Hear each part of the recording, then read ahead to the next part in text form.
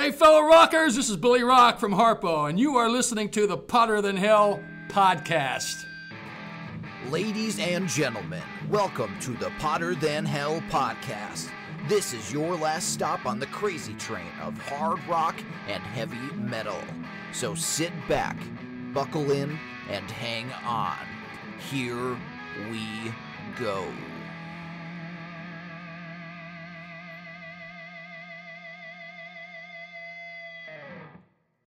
Hello, you Potter Than Hellions out there. Welcome to another episode of the Potter Than Hell podcast. My name is Steve. I will be your host, and I'm joined here, as always, by BB and PC. And we have Dylan behind the keyboards. What's up, Dylan?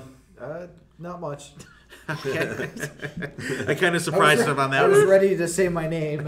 I know. Got thrown out. I know. We got to change it up every now and then. I just want to say hello, everybody, and thanks for listening. And we're going to skip the news and everything today. We have a great interview today, and it's very timely.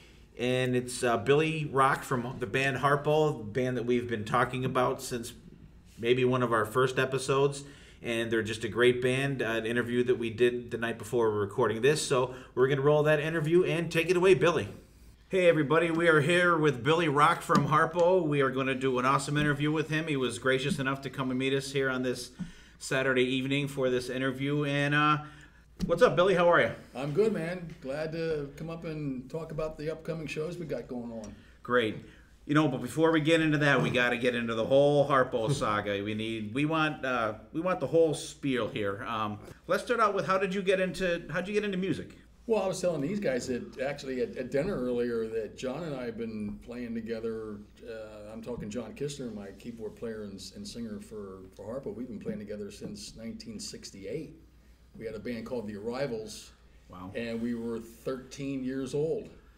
And we played all the carnivals and talent shows, and we played audition for the Tony Grant Stars of Tomorrow down in Atlantic City on Steel Pier. Really?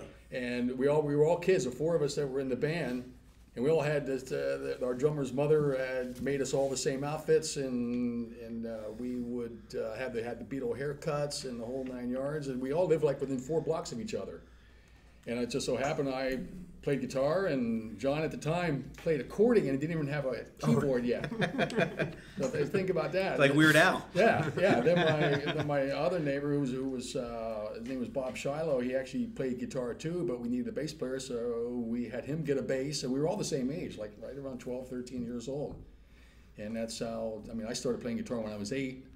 After seeing the Beatles on Ed Sullivan, I'll never forget it to this day. I said to my mom, when seeing the Beatles on Ed Sullivan, going, I want to do that. And it wasn't only about the music. It was about the look. It was about the crowd, the girls, the whole 9 yards. And I'm 8 years old now. Right. Right. Right. And I knew it was like something, just a bulb. Not only did it go off, it just blew up. Like Fireworks started. I want to do that. And it was just a short time after that, she bought me my first guitar for $24. My first acoustic guitar. Started taking lessons, and Great. Now, when you guys were playing those shows, were you playing Beatles stuff or just no, what was popular then? No, I tell you, if you think of Beatles stuff, man, that's a lot of difficult shit. Can you say that? Absolutely. Yeah, Sure. sure. Okay. Say whatever. A lot of difficult. We're rated R here. The Beatles that's a tough band to cover, man. Not only musically, it may sound simple, but it's not. That's some major stuff going on, and their vocals are just, their harmonies are different. Absolutely. Yeah, so no, we were doing stuff like The Letter by the Box Tops, the original version. I'm talking original version now. A band called Crazy Elephant that had a hit. I couldn't tell you what the name of it was now, but that's the kind of stuff we were doing. The Grassroots. Okay. Paul Revere and the Raiders, Monkeys. Hey, that's what was going on, man. Right. That was what I was watching on TV. Well, so that's what none of us were. I was born in 1968, so none of these guys were around yet. But that's great. And a lot of people we talk to, they either have a Beatles moment like you had, or there's like a Kiss moment. Right. Well, exactly. Whatever age and genre you're impacted by. Yeah. But not to interrupt you, but even before the Beatles, first time I saw Elvis, when I was like 4 or 5, right. 6, even then I was like feeling something like, wow, Something different. What the hell is going on? What's this? And then the Beatles put it over the edge. That's great. You and John pretty much stay together the whole time, right? We'll have been playing together for, as of next year of 2018, 50 years. That's crazy. How crazy is that? That's crazy. And he's my best friend. We played on Little League baseball together. He's been my best friend for all those years. And to be honest with you, I don't know, as long as we play together, if we've ever had a really true argument. Really? Yeah. Jeez. That in itself is amazing. Exactly. That's great. Yeah. You know, and it's tough these days to have just a casual friend. Like we're like brothers here, and to hear that, and especially with you guys playing music, because all you hear is bands fighting all the time. That's you hear that all the time, and behind the you scenes, guys we didn't like this guy. Yeah. We can't talk to this guy. You have to be in separate rooms. It's weird. Yeah, well, one of my road crew's wives actually made John and I a plaque that has a picture of him and I together live from the Blues Brothers West show back in it would be 2012 now, I think, and the original Arrivals picture, which was black and white of us in my original drummer's basement in 1968, and it had Then and Now, One Hell of a Ride, and it has the two shots in a double frame. I have it in my office in my house. It's really great. really cool. That's awesome. And One Hell of a Ride's putting it lightly. Yeah, that's what do a new HARPO album. There you go, One Hell of a Ride. Yeah, there you go. That'd be great. Right? Now, when you guys, I'm sure you obviously went through a lot of band changes back then. When did you guys start with like the hard rock? What band got into that? Would it be like Zeppelin? Yeah. So I mean, I just did an interview with Weekender to promote the show, and the writer for them asked me what my major influences were, and I think it pretty much shows in some of our music is kind of a Zeppelin and AC/DC, kind of that just straightforward, just kick-ass rock stuff. And that's what my especially in writing, I think it wasn't nothing intentional. I'm gonna rip this song off. Right. I'm gonna take this and make it this, but I think just from Everybody being fans makes their own. Yeah, I mean, and look at AC/DC today. I mean, how many bands that can have been touring as many years as they have? I mean, and they're still going. selling out. I don't know about the Axl Rose thing. Yeah, that's another story. I don't know if they needed to go there. Yeah, we just did a show on that too about Bon Scott. What was your opinion on that? BC's not for it. I'm on the fence. The only thing I like is that he's getting them to play other songs that they haven't played. But it's really only Angus left in the band of AC/DC, because even Malcolm is out now. Well, him and the bass player.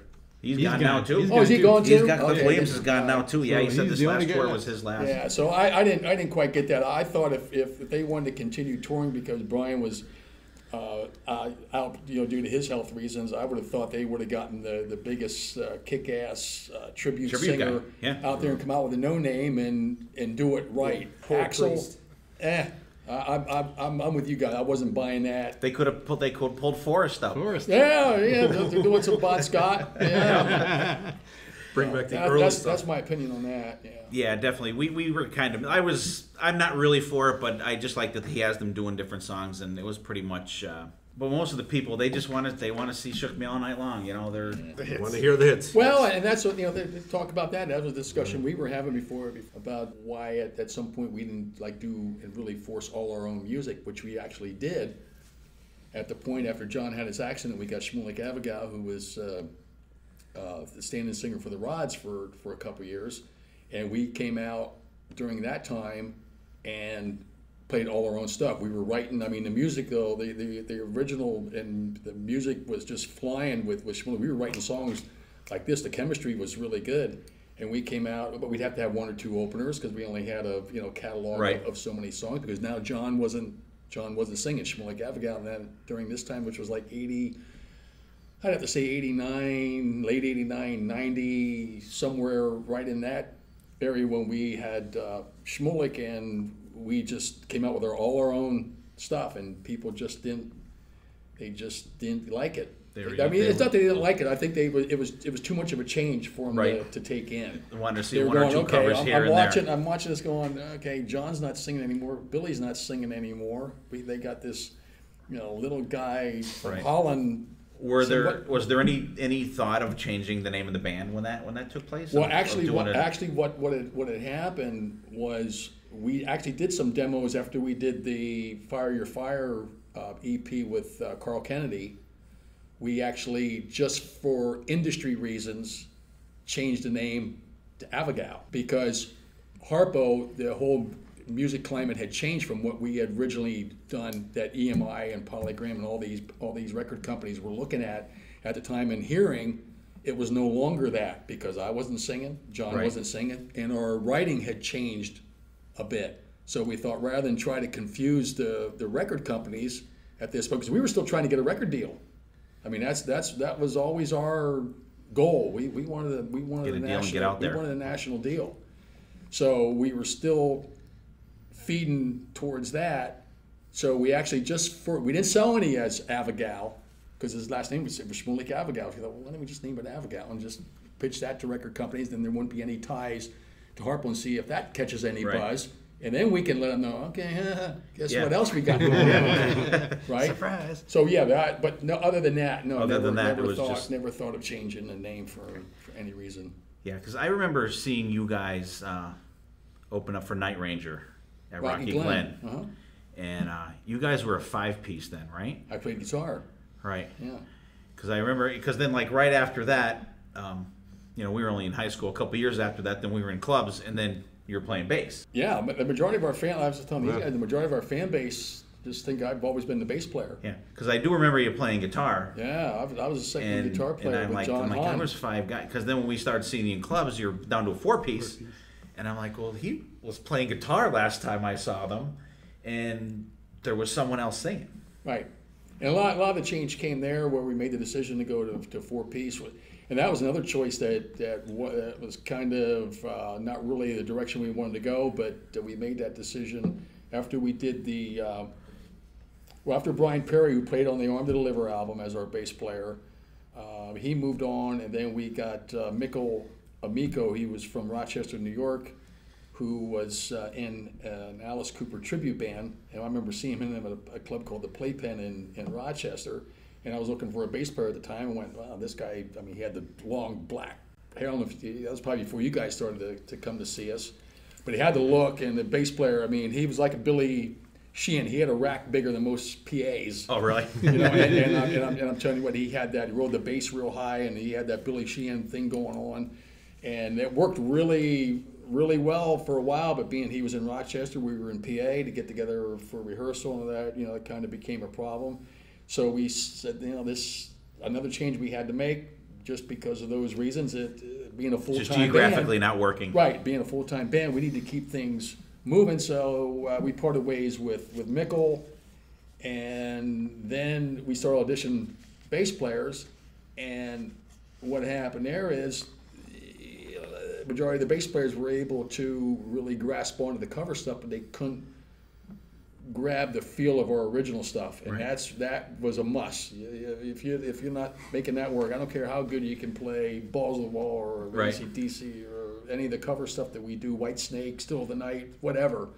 If you can't grab a hold of the groove of our original stuff, it's not going to work. So we auditioned, it was a handful of bass players. We didn't go too far with it. I had written the majority of the music, and in the studio, I was laying the bass tracks down in between while we're auditioning bass players. And finally, we said, you know what? Why don't I just play bass? Why don't we just go 4-piece and play bass? And that's how that came about. It really wasn't by choice or by plan. Well, we're glad you did. Yeah, it was it fell into place pretty easy. I mean, there were some things that missed being a 2-guitar, but it was a strong guitar band, man. When you're talking 2 guitar players like John Hahn, who was playing out of a stack of a Marshall turned to 11, and I had an Ampeg V4 stack. I mean, it was a badass guitar sound, man. When you got 2 guitars just ripping the shit out of stuff. I mean, we do stuff like Bark at the Moon. You kind of lose that thickness of it. Yeah. Well, and John Hahn he was a big Randy Rhoads guy when Ozzy first came out with Randy, and we were doing a lot of the cool cover stuff with Ozzy and Randy Rhoads stuff, but then to go 4-piece, the keyboards can cover some of that rhythm stuff, but it's not a guitar. Right. So we lost some of the meat with it, but it seemed to work and seems to still be working. I think so. Definitely. Because you could. That's why we got some shows coming up. I know. When you went to the 4-piece and you went to bass, is that when Chris came in? Yes. Well, actually, what had happened, how that transformed into the 4-piece after the short run with Shmulik Avigal, and like I said, that had to be, maybe a 2-year run. That we thought that this isn't going to work. And then what I wanted to get back to the basics with the HARPO, like for the Arm Deliverer and with John Hahn, and start writing again. And then John wanted to go and do some solo stuff, which I totally respected. He said, nope. He said, we kind of made our push here. And then that's when the music scene changed as well. Mm-hmm. You're talking about 89, 90, going into 91, when the music scene, just like flicking a switch, just went boom. Yep, it's the other way. Yep, and so he saw the writing on the wall and didn't really want to go, probably what he considered, maybe with lack of a better term, backwards. But he had his solo thing that he wanted to pursue, and I totally respected that. So I talked to, John Kistner, my singer, who again we've been playing together since the late '60s, and said, "Well, what do you want to do?" And he said, "Let's forge forward and see what we got." So then that's when we started auditioning guitar players. We only auditioned a couple. Chris Silvani was in a cover band called Red Baron out of Williamsport. I didn't know who he was, to be honest with you, and I tell him to this day, I don't know who you were. I remember him coming up to me in a club called Fiddlesticks in Milton, mm-hmm. and he said, "Hey, I hear you're looking for a guitar player." I says, "No, we're not." Because it was those things when you're in a band like that and in your full time, you don't want that getting out, right? And people going, "Oh, what the hell's going on?" Right. And then all of a sudden people will have some kind of conceived idea of what they're not going to like it, or right. They're changing. Exactly, and change sometimes isn't for everybody, and sometimes no matter how good person you may be replacing that replaced the person that was already a killer player. Change isn't for all the fans. They're still going to have that break-in period where exactly, and that's where they want to check it out, and they may not check it out. They're not going to have the same guy. Exactly, and that was a lot of the problem with the Shmulik Avigal era of almost 2 years. There was a lot of change going on there, and that was majorly due to John's accident in '88 when he was out of the band for almost a year. When being a full-time band, we had to keep things moving. Like I said, we had no other income, first of all. So we went then 4-piece with John Hahn still in the band.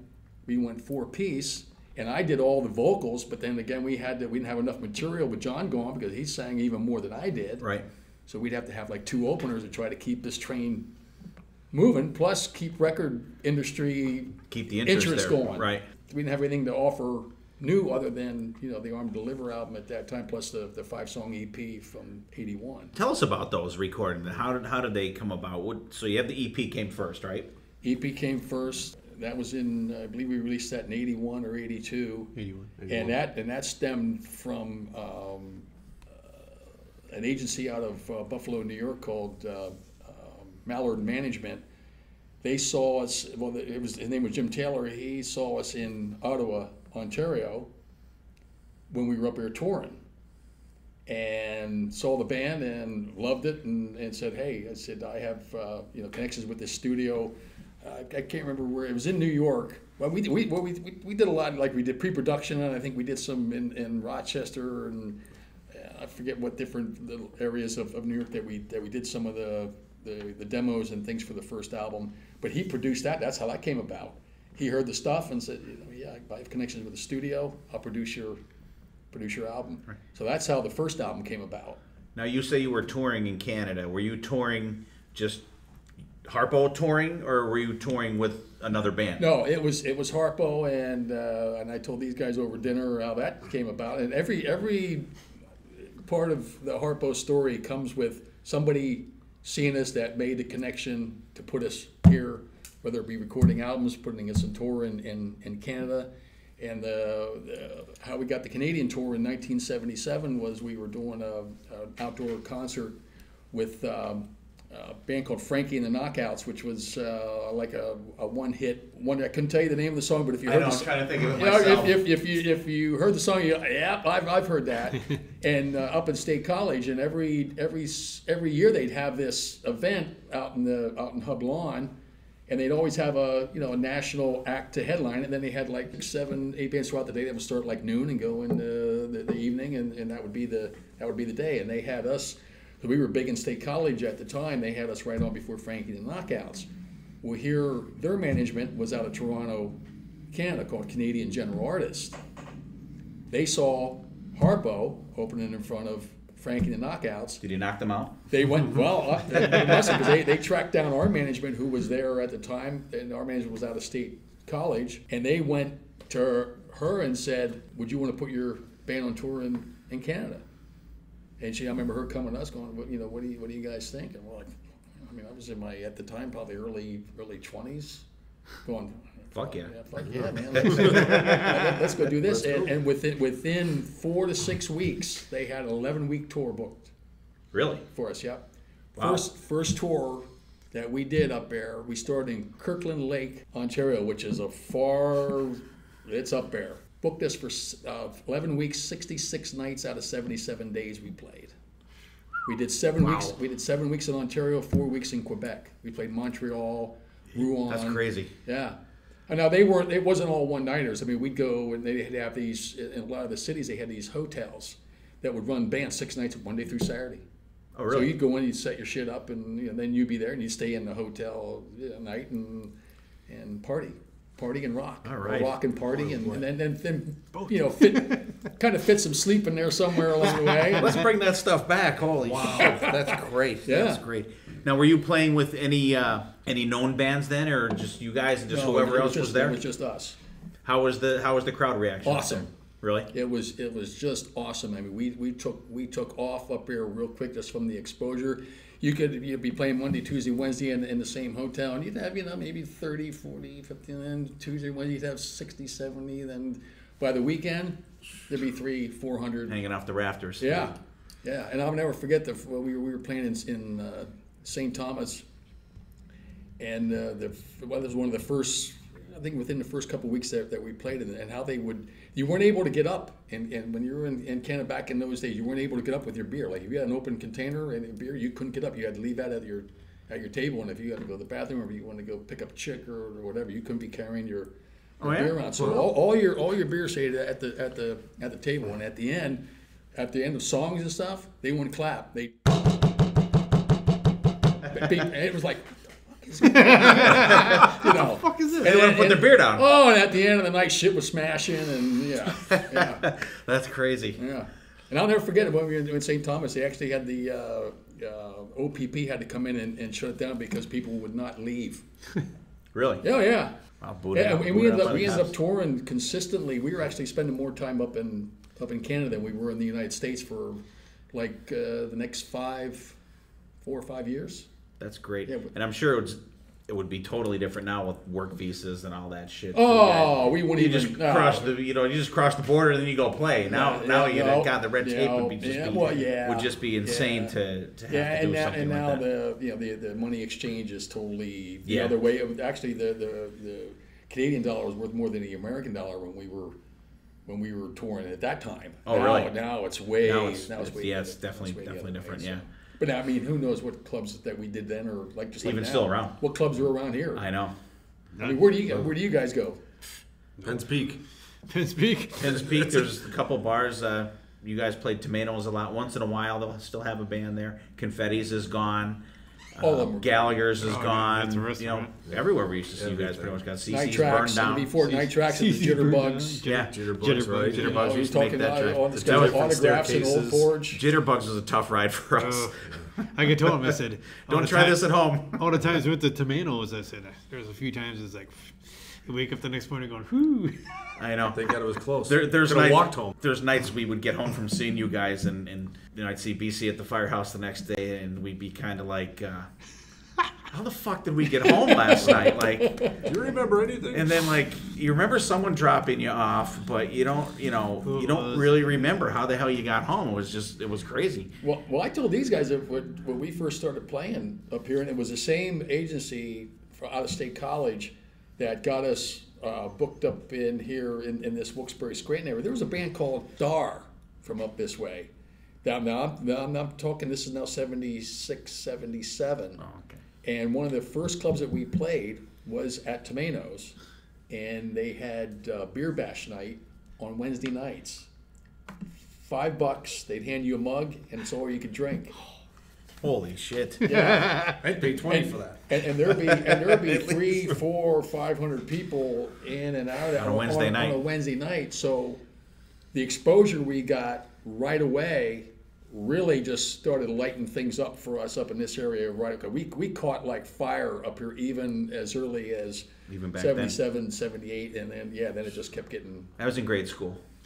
Yeah, I believe you. That's crazy. That's just insane. Yeah. I mean, That's they awesome. can never do that now. I mean, Oh God. my gosh. But we were talking, everything's so different. You can't go and have a good time anymore because, first and foremost, there's nowhere really to go out anymore. And no. law enforcement is out to get you Johnny for Copper. anything and everything. So It's crazy. Yeah. Yeah, it's tough. Yeah, because we remember the one night we saw you guys at Tomatoes, that LCB came in that night, and they were there. And the thing that aggravated me, which I'm sure it aggravated you guys 100 times more, they could have raided the place during a break, but they waited until after you came on for your second set, played half the set. song, and shut the fucking place down. Yeah. Well, they did the same thing to us because I tell you what, guys, they knew when HARPO was anywhere in the area, the place was going to be fucking romping. Mm-hmm. They knew it. They did the same thing to us up at Confetti's. Really? Yeah, where they came in and Dirty just- bastards. and shut it down. I remember playing up. We used to play up there 4 nights a week. We'd play there Wednesday, Thursday, Friday, Saturday. I think I saw you guys like 2 nights in a row up there. Yeah. I think it was the most. Well, it started out at 4 nights, then it went to Friday and Saturday. But Because then there were more bands out playing too. Exactly. You know? Exactly. I mean, there was a minimum, without being able to name them all, at least 10 to 12 clubs that we could play up in this area from. Oh, easily. From Nanticoke up through. now there's not too Easily. Now, now they were lucky if there's Yeah. 2. It's Well, just, we had to struggle to figure out where we were going to do this year's show because, and the only reason why we're doing it again is the fans still want to see it, and that's why we're coming out and doing it. And this isn't about us saying we want to. I mean, we want to do it, but we're doing it for the fans, not for our own Right. reasons or purposes. Right. We're doing it. It's always been about the fans, and the fans have been so good to us, not only in this area, but all over. I mean, we have fans coming from Buffalo, from Binghamton for both these shows. That's great. Yeah. That is just like incredible because I mean you guys we would always go see these guys and we'd go up and Billy'd come and talk with us and bullshit and have a beer with us in between sets and before shows we'd bullshit and stuff, and even Chris and John. Rick we don't really know him very well, like he didn't really. Rich. I'm sorry, Rich. That's and, how well you know him. I know. I'm sorry. Everyone knows it. And We won't forget his name now. but like you and John and Chris, like we come up and it's like not like hey Billy, remember me? It's like you guys remember your fans. Oh, you yeah. guys, you come up and you're like, hey, what's going on? And it's not just like, oh hey, how are you? Fuck you guys, Yeah. we're rock stars. No. See you later. I mean, No. it's like there's nothing. No, It's nothing that's like never- that at never- all. never- You walk in the door of the bar. "Hey!" Yeah, it's never been like that, and never will be. That's great. And you see, it's sad that you see a lot of that shit. People are like, we're in the band, we're too good to even talk with you. You know what? Go fuck yourself. Well, especially now with the way the scene is. I mean, you'd really be shooting yourself in the foot if you're Yeah. going to treat your treat your Yeah, and fans the way like it is that. now, you're glad anyone comes Yeah, out. exactly. The way shit is, Yeah. it's crazy. Yeah. So tell us about some of the bands that you guys have played with. You guys have played some pretty big shows out there. So I know we've seen you guys open up for Queensryche. What other bands like that have you guys Well, played? just from up in this area, we did the Queensryche show at Montage. We did the Night Ranger show at Rocky Glen. We played with Joe Cocker up at Confetti's. It was a Playpen at that time before it was called Playpen before it was called Confetti's. And then we've done shows like with Jackal and Warrant and Winger. We did a mini tour with Winger back when they were like big. We did TLA in Philadelphia. We did the Airport Music Hall in Allentown, and everybody's always treated us really well too, because I think they had respect for. I mean, we were just some.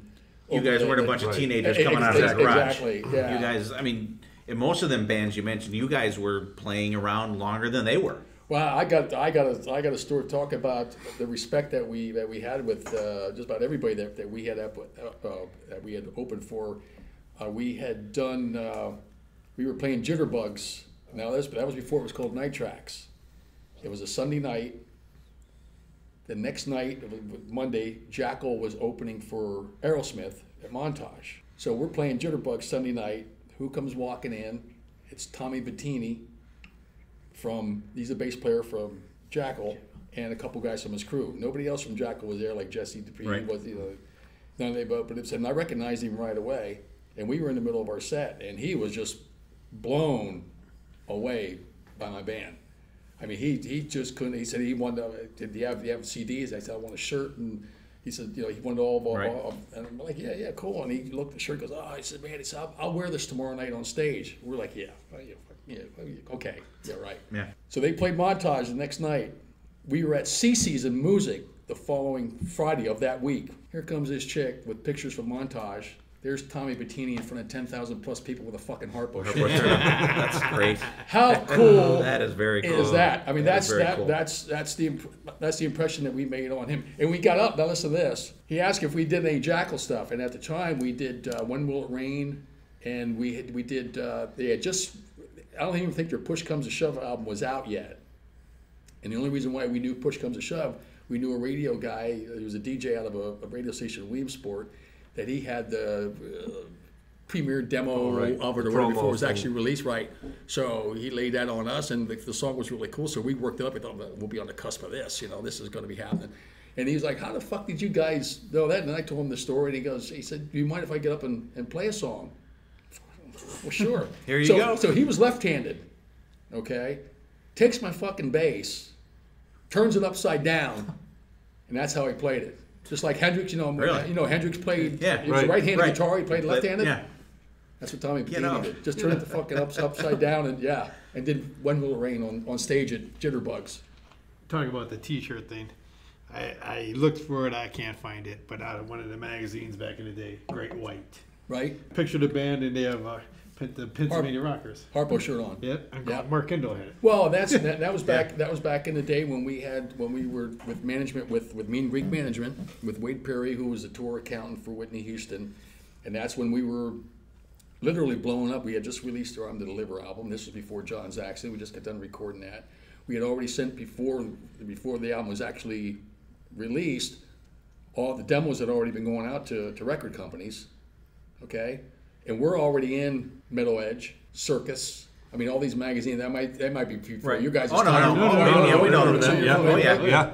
And if we weren't in it, there were rock bands that were wearing our fucking shirts that were in it. I remember seeing that Mark Kendall picture. Great White guy from Jeff Watson from Night Ranger was in Circus magazine. He had a HARPO shirt on in one of their promo shots. So that's what I mean by the connection There's some good free advertisement for you right there. Yeah. Because I mean, people would look at that and say, who? I mean, I've done that. I mean, I've seen pictures of guys with band shirts on that you've never heard of, and you would check them out. Well, that's what I mean by the respect that we had from a lot of the bands that we had played with. I mean, obviously, if Tommy Bettini thought my band sucked, he ain't wearing a HARPO shirt. Yeah, he's not going to get up and ask you to play bass. Exactly. You know what I mean? Yeah, exactly. He's just going to walk out. Yeah, he's just going to say, "Okay, next." Yeah, that's I'm not incredible. going to get on stage with you guys. That's incredible. Tell us about some of your crazy fan experiences. I know one of our friends, Paul, that comes to the show. He has a smoking gun HARPO tattoo. Right. He has more than one. He has all. Yeah. Does he? I think he has one for every album. Right? Oh, he might. Yeah. I think he might. I mean, he's got. I think he has a smoking gun on one. He has too much on the other. No, we do have some really loyal fans, without a doubt. And I mean, anybody who's going to, scar their arm with a tattoo with my band's name on it, that's a, I mean, that doesn't make him any bigger fans than what you guys. I know you guys are huge fans and love it. It's fans like yourselves is why we keep doing this. But we have names Kimmy, and I'm sure you guys know who she. You've probably seen her at HARPO shows. But she's got the HARPO logo on the back of her neck. Oh, I think I know. Tattoo. I think I know. Yeah, you know, Seen her. yeah, you know who she was.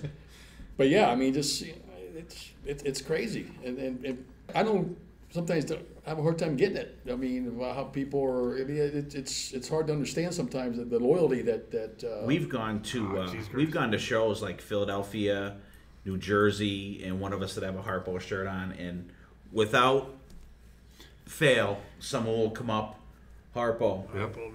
It's like one big family. I think a couple times at M3. Like there's a group of like 10 of us that go to M3, and it was recently where It was last year, and there was And another guy with a HARPO shirt and on. I don't know if I remember if I Facebooked a picture to you or Chris, but it's like, oh my God, look at that guy has a HARPO shirt on, and it's just like it's like one big family. It's But like, then you go over and start bullshit with them, you know, and you have Yeah. a whole 20-minute, half an hour. Well, next time HARPO your crew's conversation. going to an M3 concert, let me know. I'll drag along. I'd like to see one of those. We go myself. every year. Yeah. I go every Yeah, year. yeah. BC and I have not missed a year. This year's the 10th year that they're having it. This is We the have not 10th missed a year. anniversary of it. When is that? We think it's the first weekend in May this year. LA Guns is listed for May 5th in Columbia, Maryland. Was it like a 3-day thing? Or? Just a 2 night. It's a Friday night for an all-day Saturday. Now it's 3 days with the Southern Rock. They do a Southern They Rock do a thing Southern on Rock Sunday, on which Sunday. we go home but for. you never know. They may change it up being 10-year They may. anniversary. They We may don't do know. 3 days. I think It's Kix is usually going to Friday, headline the Saturday. whole thing Ugh. instead of just the first Yeah, night. let me know, man. I'd love to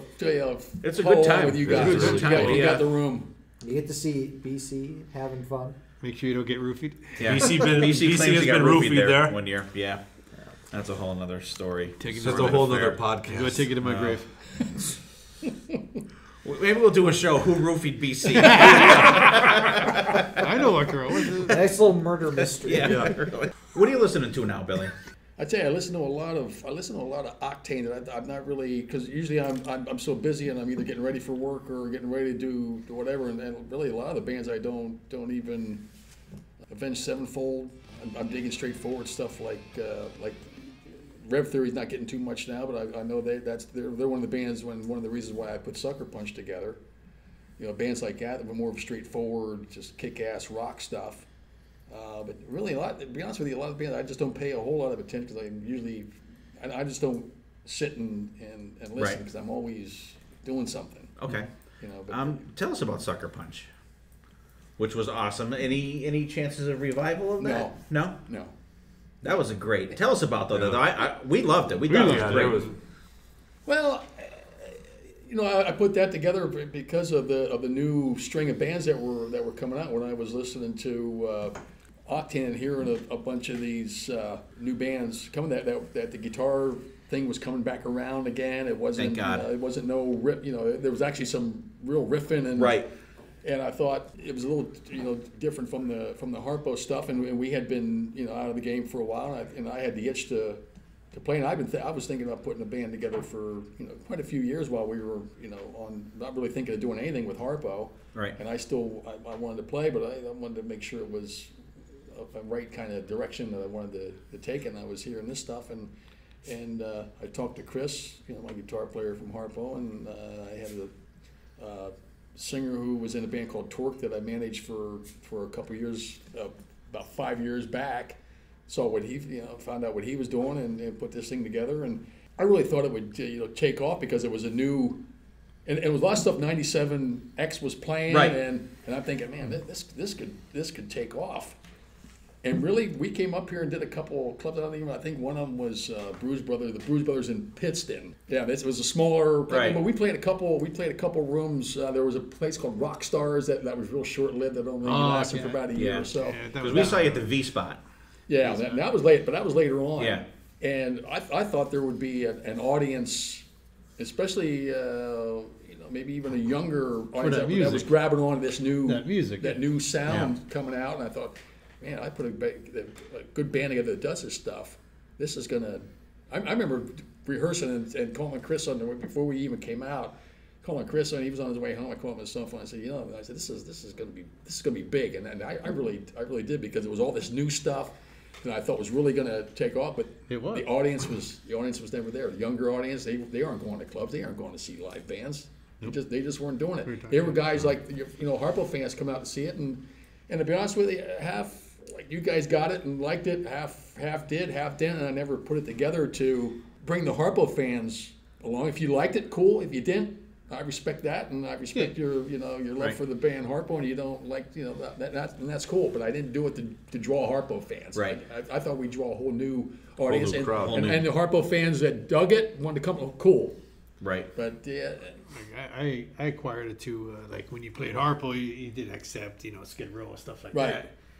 This was Sucker Punch was like Godsmack, doing Drowning Pool. The more modern version. the of modern that stuff. hard rock. Right. Say. Heavy Harpo. Right. Heavy Harpo.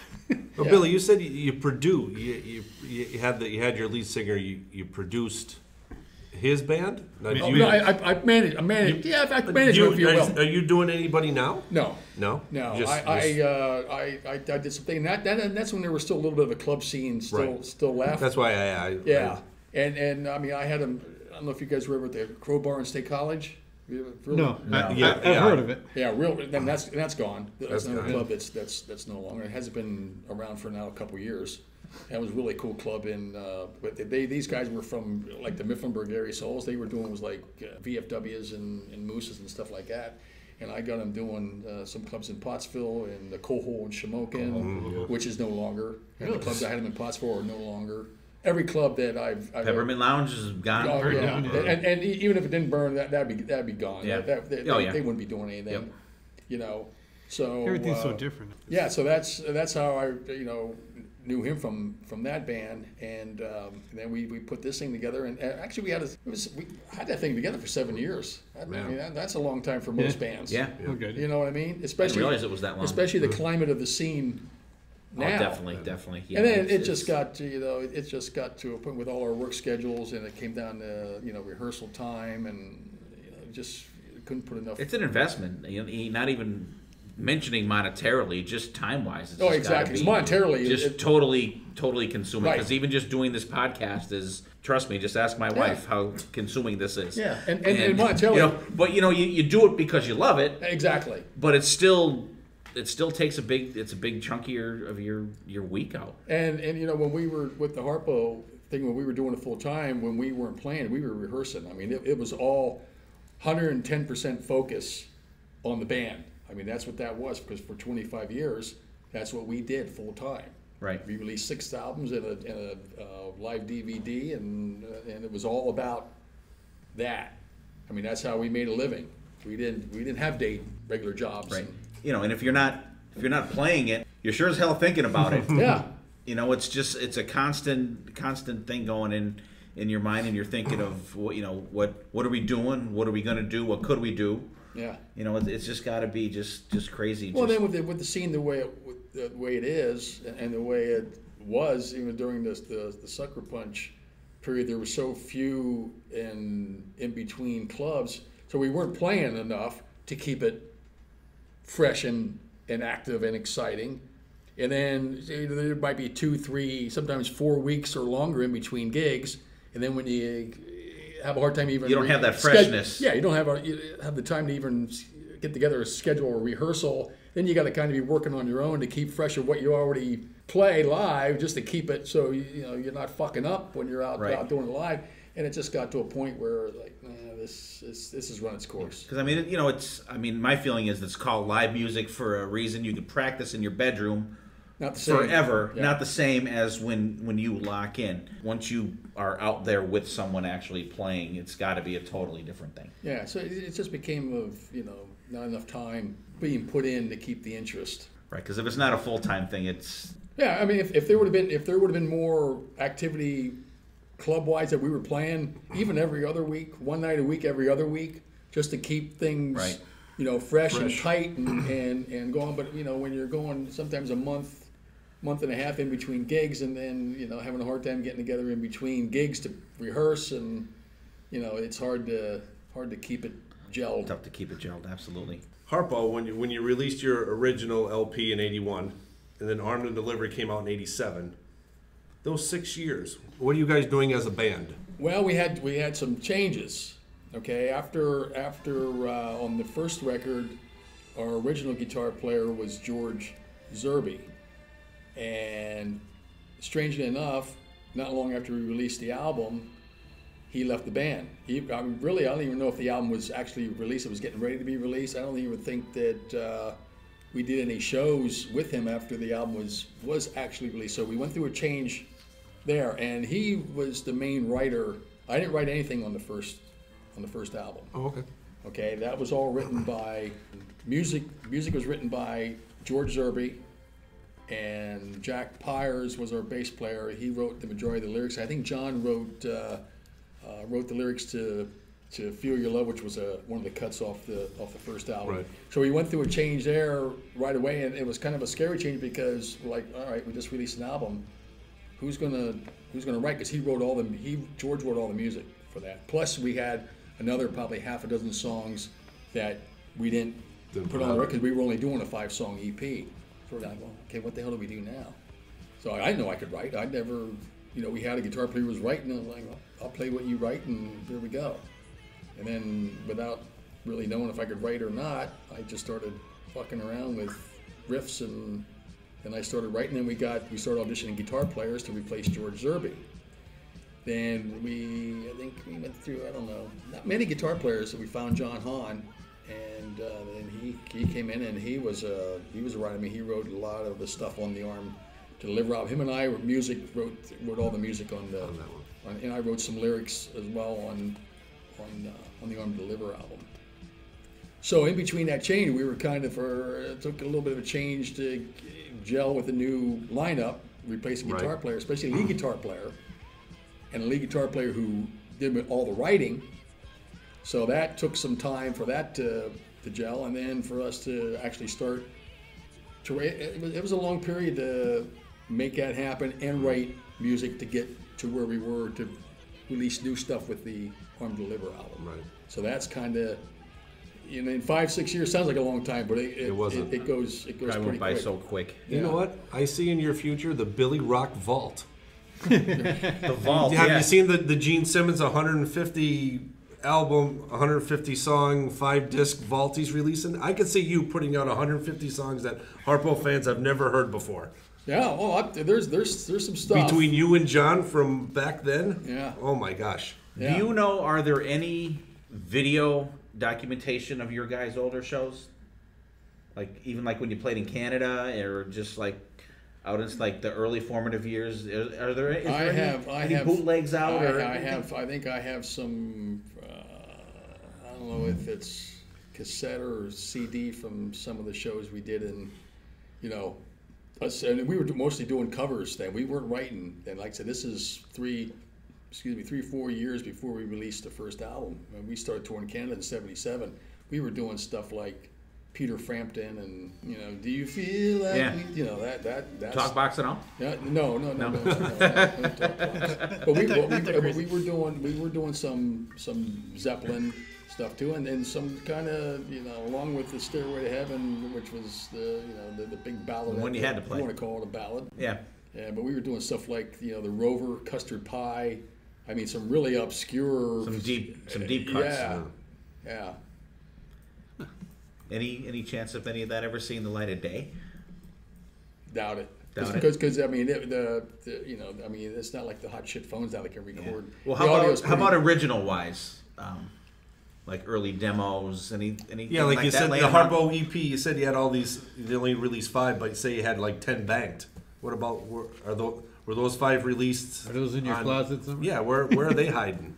Yeah, We gotta go down Billy's house and raid. We're gonna get a search warrant. We gotta raid the audio closet. Yeah, I'm sure there's some lost tape somewhere, but I don't have.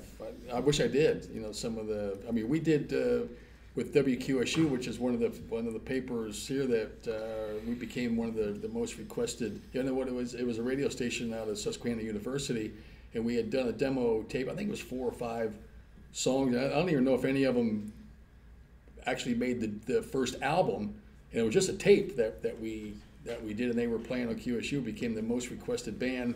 Then actually ended up. It got so crazy they wanted us to do a show at SU, and we did the Weber Chapel Auditorium, which sat 1,500 people, and we sold it out from a demo. That's crazy. Yeah. And we talk about it on the show all the time. about listening to music. And back then, you said all that was just off of a tape. People were actually... Now, number one, there wasn't as much stuff out at that point as there is now, because there's so much free music out there now that it's just incredible. But I've said it many times on the show, people just don't listen to music the way that they used to. No. You used to get an album, sit down, put it on, put cover, your headphones you got on. something to It's look at, big like the size, it's like a of book, a newspaper. something like, But now you don't have that. Everything's downloadable and all this. And we BB's, he's a downloader. BC and I, we like the hard copy in our hands. It's a bad word. It is. I want the product in my hand sorry. to see, and it takes you back. But people don't listen to music the way they used to. And I've said on our show before that I like to at least once a week put on an album, or I don't have a record player right now, but put in a CD and get that CD out and read the jacket and listen to the whole thing, because people don't really do that anymore. Yeah. And that's how I think was one of the big declines of music, that people everything's too easy. Everything's just too easy to push a button. I don't want to buy the whole album, so I like Shook Me All Night Long from AC/DC, so I'm just going to download that song. Yeah. But you're missing the best songs on the album. And to me, Shook Me All Night Long is the worst song on the album. Thank you. We trashed that song almost every show. I didn't like it. First time I heard Back in Black, we were doing a club called the Salty Dog in Buffalo, New York, and it was because I never saw AC/DC with Bon Scott, and it was a tragedy when they lost that singer, and what a storyteller he was. And again, coming off a record like Highway to Hell, which was just, we did probably half that record, Highway to Hell. You guys do AC/DC incredibly. And then we're thinking, okay, who's going to replace this guy? And then they replaced with a singer who sounded absolutely nothing like Bon Scott. And the first song I heard was Back in Black, and I'm going, fuck, man, is this going to work? Mm-hmm. Okay. Then you're talking Hell's Bells, and every song except for Shook Me All Night. I heard that, okay, that must be a B-side thing. That ended up being the really first. And actually, the only time that song actually sounds a little bit good to me is if you're at a wedding. Yeah, I was gonna say. And you're drinking all night, listening to fucking dance music all night long. If you listen to dance music and country music all night. And I'm not exaggerating. Every single semi and prom I've ever been to, "You Shook Me All Night Long" has been played every single time. Every time. But compared to dance music, of course, it's like, yeah. But there's two other bands that I heard for the first time that I know exactly where I was. It was all with HARPO. We were first time I heard Van Halen. We were in a club called the Cleveland Agora in Cleveland, Ohio, and we had just done our sound check. And they had the DJ in the back, and I remember, I'll never forget the first time I heard this. And then the guitar came in, the sound, the whole thing. I'm going, and no idea what it was, who it was. Yep. And I went up to the DJ going, they said it's a band out of the West Coast called Van Halen. After I hear the riffing and the guitar sound and the whole thing, even Roth's vocal, as I'm going, well, boy, shit's just changed right here. And I knew it first time I heard it. That band, and then the other band was first time I heard Guns N' Roses. We were on tour down in the Carolinas. First time I heard Welcome to the Jungle. You ever heard of the band? They were two bands that were so different when they came out from what was out at the time. Yeah, but it had that edge. You just know. Yeah. As a music fan, and you as a musician. Yeah. Now it just changed again. I know. And look for Appetite for Destruction. I don't even know what the fuck it is huge. now. Yeah. That's why you asked me what am I listening to now. Right. I might be one of those that I don't have the time to sit down and just listen. Right. You were talking about playing out in Cleveland. I think the club is actually. Has HARPO ever played HARPOs? No. No. No, that's actually in. Is it Chicago? No, it's in Michigan. I think it's Detroit. It might be in Detroit. I always wondered if HARPO ever played HARPOs. No. Because every time I see that, you'll see a bootleg Keel from HARPOs or Armored Saint from HARPOs. I always think, wonder if HARPO ever played HARPOs. Yeah. Here's a question just popped in my head. Where did you get HARPO from? Who thought of that? Well, You spelled Oprah backwards, didn't you? We should have sued that bitch. No shit. Really? If I would have had that name copyright, if we would have, known what we were doing, had that name copyright. Well, if we would have had it copyrighted, she wouldn't have been able to do, Right. She wouldn't be able to use it. But anyway, what had happened there was, it's a real simple story. John and I we had moved away from the Arrivals thing. As we were growing up, we knew we wanted to go a little bit further with, musically and put another band together. And we had this guy that was gonna book us, and the guy that was gonna book us played in a band called Harpo Marx Auditorium Memorial Band and Choir. Oh, God. Jesus Christ. It was like, three mouthfuls. No, it was like a 10-piece horn band, right? So you can tell by the They name. had a word for each guy. Yeah. But that's, Can't put that in a T-shirt. Oh, So we got our first gig. I think he booked us like, I don't know, some high school or something, and we didn't have a name. And I said, why don't we just call it Harpo? That fucking simple. boink. And you know what, guys? It's not the name; it's what you make it. Sure. I mean, somebody who never heard it before, is not a music fan, go, Harpo, what a fucking stupid name that is. But you make it. When you think about the Who, the Beatles, You fucking branded Harpo, baby. You That's know for what sure. I mean? When you think of names, Yeah. it's all what you make it. It's all, yeah. And who did the first logo? That was actually the original logo on the first record. Yes. That was done by an art student out from Penn State. She was a friend of our manager, and she did something for some school project from Penn State, Really? and she came up with that streamlined logo. Yeah. Because the Armed and Delivered was then totally different. Yeah, that there, I came up with the Harpo logo here. It made a little bit heavier as we got heavier. Thought, okay, let's change the logo a little bit, and that's why I came up with this kind of lettering with the bolts on it, and I came up with the Arm to Deliver. I wanted it to be like a stamp. Stamp. Yeah. Like on a crate. Bam. Yeah, and that's why I came up with that idea with the title song of Arm to Deliver. Yeah. And then we just changed logos throughout the years just to keep things kind of fresh for different shirts and And when Smoking Gun came out, it was more like spray. Like a spray paint. Yeah. That was a cool. I really like that. Like I mean, they're all graffiti. cool, but I really like that Well, our one. backdrop still It's still says that. that logo. Right. Yeah. And that's the one I remember because I remember you had that shirt, and that was kind of my first experience with Harpo. I still was have it, but it's seeing that a shirt. little tight now. A few Yeah, pounds right? later.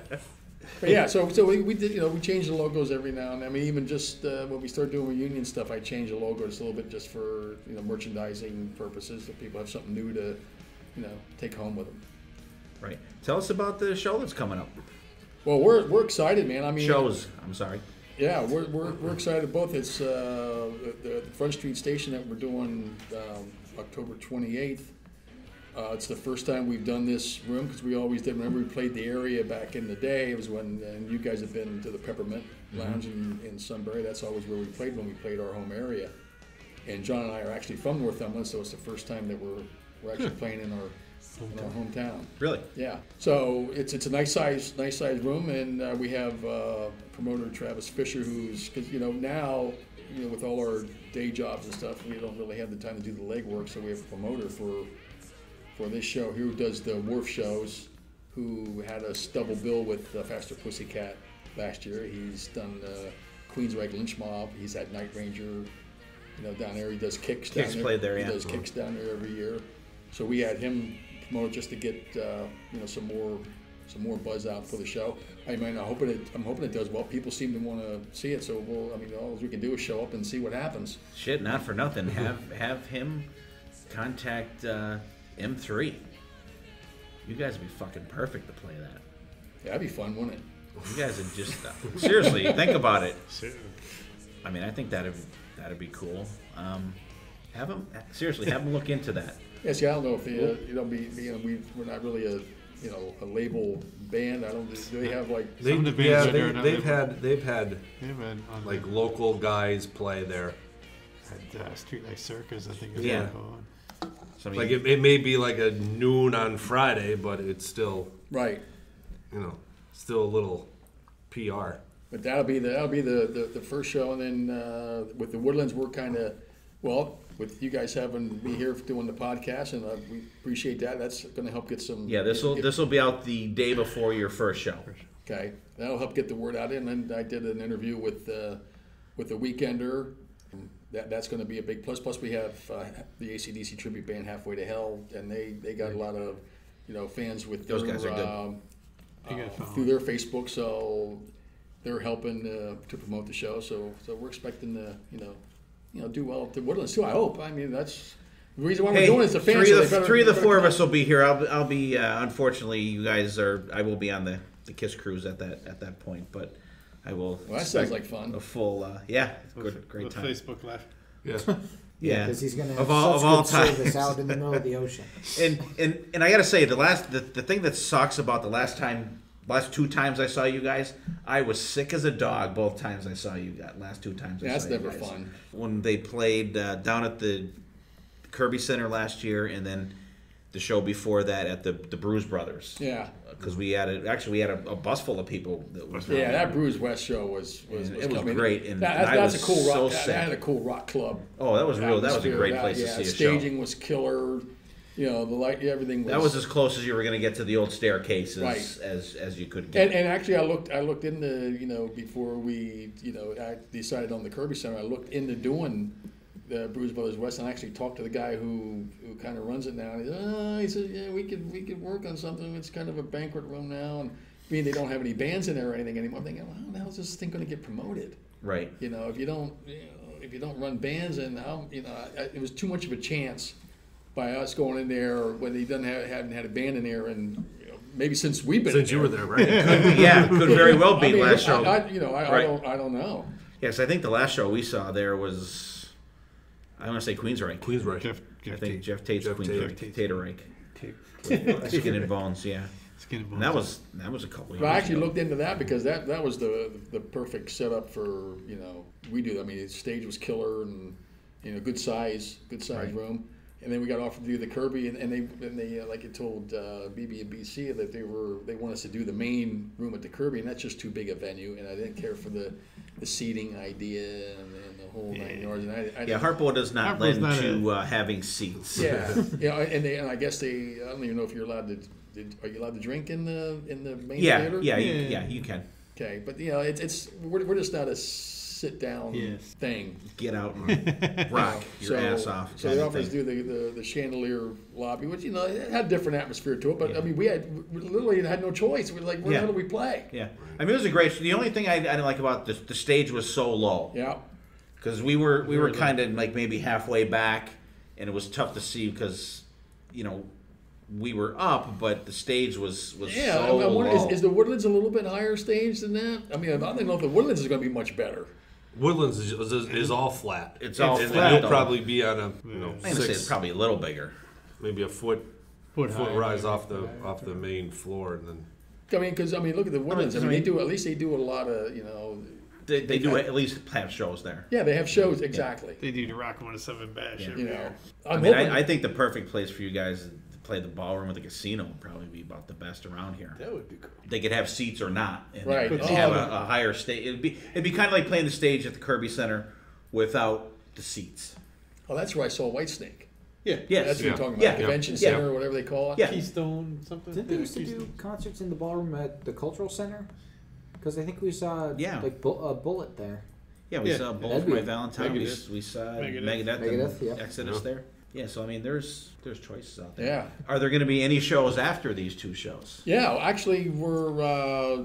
I know one that we already have locked in for July. We're doing the big Harley Fest out in Woolwich in July, and then I was talking to Tom up at Thirsties. Okay.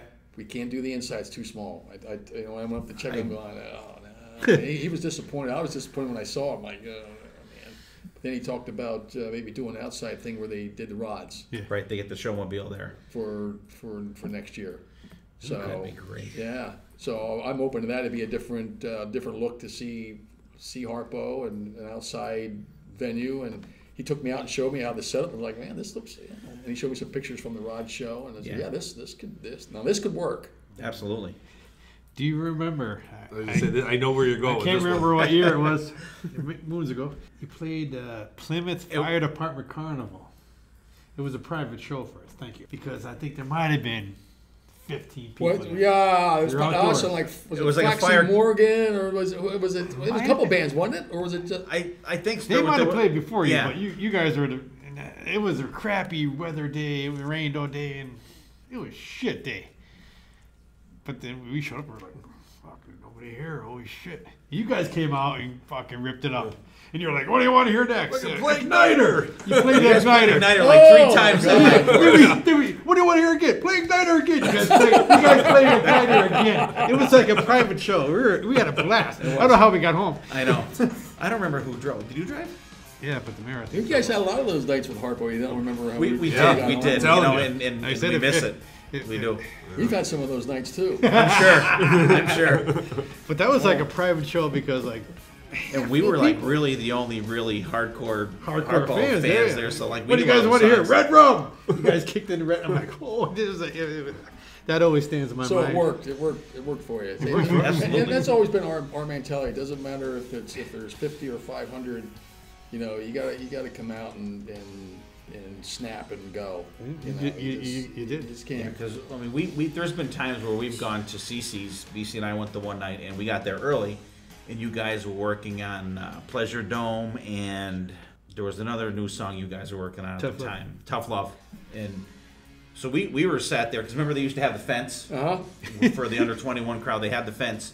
We just kind of hung back, and you guys like worked through them songs like 3 or 4 times. We just kind of sat back. It was just so cool to watch you guys. You know, you play for a little bit and stop. Okay, you know, I don't like it. You know, and you guys were working up those songs, and it was great. Well, and that's how we were playing so much. Then that's how in between rehearsals, that's how we were working on new material. We'd be doing it at sound check. You know, and when we were back in the day when we were touring Canada and playing 6 nights a week in those hotels, we were down in the club in the afternoon, all hungover and shit, rehearsing. Working on new stuff. We were rehearsing during the day, and then we'd be playing that night, whether it be working on our own stuff or working on new covers. Or Well, you're in Canada in a hotel for a week. What else? Yeah. What the hell else do you have to do? yeah, well, get over the night before. But, you know, You don't have to be up at 9. But yeah, I mean You don't get that's us how for that's how we were working a lot of stuff. Then was, you know, That's great. I mean, just the tightness when you guys are playing so much had to be. We're so happy that you come to talk to us. I want to talk about some of the songs. We won't keep you for too much longer. We know you have to get on the road. Just another like 5 hours, if that's cool. Yeah. You'll be all right. yeah, we're all right. You'll make it in time. You'll make it in time for practice. Let's start with covers. What covers do you like to play the best? Then we'll get into the good stuff. Well, they all have their own. They all have their own kind of thing. I mean, Right, but is there a song that you just like? I can't wait. Like I really dig playing. I this tell you song. one song that I think Perry Mason. I think I get a good vibe from you on that. Yeah, song. one song that bends my knees every time we go into it from another song. We always go into it from something before. We never just start it dry, and it bends my knees just about every time. Kashmir, Led Zeppelin. Okay. It's- And usually in the first set with that a lot, right? Or you do the Zeppelin. Well, it melody. all depends, but it's just that no matter what we come out of, And then it that starts first at count, da-da-da, that 1, da-da-da. 2, Right. 3, 4, ba-da-da, ba-da-da. I Right. mean, the drums are just so, you know what I mean? Right. That's just that heavy groove. Right. As simple as that lick is, if you want to call it a lick, but it's just like It just fuck, get you. man. Yeah. That's just You a guys- song off the top of my head. Then there's the high energy songs like, you know, I mean, we do Slave to the Grind or I like when John comes out to sing. oh yeah. I really like when John comes out Well, to you know, sing. I had to talk him into doing Oh, really? to actually funk. 'Cause he used to stay behind his keyboards. Even songs that he wasn't playing keyboards, Right. He'd stay behind his keyboards. And then I gradually, because he used to have a B3, which if you guys know what a B, that's a big fucking wooden organ that it used to take 4 of us to lift it up. They had carriers. Right. They had carriers. Oh yeah, I mean it's one of those you see in a church. I mean, and what's all the bands were using back in the day. I mean, it's this big wood, fucking as big as this table, you know. then he had, then as the electronic stuff, the Moogs and shit started coming, then he started adding on. So I had him, and he'd be in kind of like a corner. He'd have the B3 here, then he'd have his other keyboards here, so he'd still be kind of behind stuff. So I had him say, hey, why don't we open it up, have your B3 here, and then have your other keys on the other side, so you're open to the audience. Even see, they could see you play. Right, you're open to the audience instead of being always behind something. Right. So it went from being behind totally to opening up a little bit. Pulling him out of the middle of the stage. Then we finally got him out front. But yeah, and he's real comfortable with that now. And I'll tell you what, boy, he's singing better than ever. Really? Yeah, and I mean, and that's hard to do with with what age we're getting at. That's great. How's the energy at these what do you practices? think? It's got to be incredible. Do you think Billy Now, Rock's standing there just tapping his foot? Or what I'm getting at is, like, when you guys first got back into practice, how long did it take for you to all of you to just be playing and just kind of look around at each other and like everybody's just smiling? We probably could have played this out the second rehearsal. Really? And been better than most bands. I believe it. And that's not ego. That's just fact. No. I believe it. It's got to be. Yeah, it's just got to be an incredible feeling. You're just locked in. It's You're like- just it's locked like- in. It's like riding a bike. And we- you haven't and- been on a bike in 6 years. You get back on the bike. We pedal the fuck out of it. Yeah. Put a little extra oil on the chain. I mean, we started with all our original stuff, like all our mainstay stuff. And that's what when we first got together. Because we didn't start rehearsing until, let's see, end of July, August. I mean, we're only. I'd say we've rehearsed maybe half a dozen over the last 2 months. Does it make you miss it more once you started back up? Oh, I loved it. I mean, if I wasn't, I mean, and not only from my end of it, I wouldn't love it. If we weren't all on the same page of the passion for it, then we wouldn't. Right. It's not about no, it's all about the the passion, and then the combination of passion we have and the passion the fans still have, and that combined is what drives this whole thing. The first time we got together, I mean, there's a couple things we were like, oh yeah, that's right. I mean, everybody came in pretty prepared, but until you actually get together, right? live But you're still going to have that little bit of rustiness, right? Right. A little bit, Yeah. little bit. But by the second or third rehearsal, we could have. Any deep harpo cut coming out this? He can't round? reveal that. You got to go never see know. the show to find out. Stop. Like Yeah, right. anything for Marv to deliver. When you hear the guitar and the bass, I didn't play the bass on that.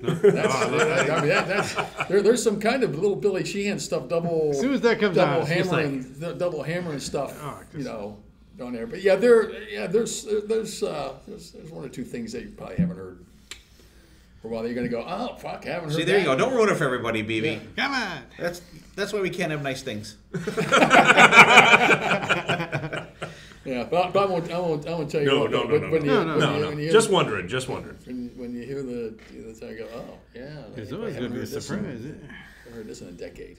I got to say, it's got to be an incredible feeling to just be up on the stage there. You're playing a song that you wrote and that you're singing, and here's knuckleheads like us out there singing it right back to you. Yeah. I can't imagine that feeling awesome, that is just, it's just got to be. It's awesome. Actually, it kind of makes the hair stand on my arm just talking about it. Really? Now. That's just got to be incredible. I can see in your face the passion that you have for just. You know Saying how it. many times I lost my voice screaming "Evil breeds evil"? Oh my God. Well, like we'd go out and see you guys, and I'd have to work at the firehouse next day, beat down, because if Edwardsville jitterbugs, when we go see you guys there, that's a good, probably almost an hour ride for us to get home. So you're leaving there at 2:00 in the morning, back home at 3, maybe, unless you go to Denny's or something like that. So then you're to work at 8. And you walk in this, and you're just like, "Hey, what's happening?" Like, then you gotta call, and you gotta go out, and you gotta talk on the radio. How You're do you think me and Lloyd sound the next day? I'll tell you what, I'm a fucking noodle the next day. Now there's no way we could do back to back Right. nights, not with what energy we do, and vocally, and what physical energy. I mean, I may not quite do everything I was able to do back in my 20s. Who can? But it's still a live, in your face, kick ass rock show, and when it stops doing that, none of you guys are going to know, or none of the other fans are like, we'll know it before anybody else knows it. Then we go, okay, we've done our thing. We've run the string out here. But as long as it still feels good and still have that, fuck yeah, let's go do what we do. Right. We really hope to see much more of you guys. I mean, we just. Well, and I'll tell you what, you'd probably be seeing more of us even this year if there was more opportunity more places out there. to play. I'm not kidding. I mean, we've had offers. I believe it, absolutely. We've had offers to go to, even. I mean, last year when we did some shows, we did Buffalo, New York, and then we were scheduled to do. We used to be the Penny Arcade in Rochester, and John got sick. We had to cancel. He had to cancel that show. He ended up in the hospital for a couple of days. He had a blocked bowel, and it actually happened the night before we were going to go to Rochester, New York. So I mean, there's still some demand out there, even out of the state of Pennsylvania. I mean, there's a club in Erie. They want us to do Sherlock's out in Erie. That we were a mainstay out there for years. We used to do a run that we'd go from Cleveland, and it was like a hop, skip, and a jump. Cleveland to Erie to Buffalo. They even hit like Batavia, New York, which has been between Buffalo and Rochester. Then hit. I mean, it's like boom, boom, boom. All they're like 60 miles and 90 miles. And I mean, that's how. Our agent would, we worked with a couple of different agents, and and there was so much opportunity out there. Now it's tough for us to go to other clubs, especially out of state, because we don't really know what's going on in some of these happening clubs. there. If you throw up some HARPO posters and how much promotion is going to be done, because we're not there to to control all that. Is it going to be enough to bring bodies into the room? But I don't know. We see it on Facebook all the time. When we first put these shows out there, it was like, well, where's Rochester? Well, where's Erie? Well, where all the fans from, and there's fans all over out there. But is it going to be worth the easy to get them together? Well, yeah, because it's for us it's 5 hours to Erie, it's 5 hours to Buffalo. We need rooms, and I mean there's an expense going on there too that it's just not.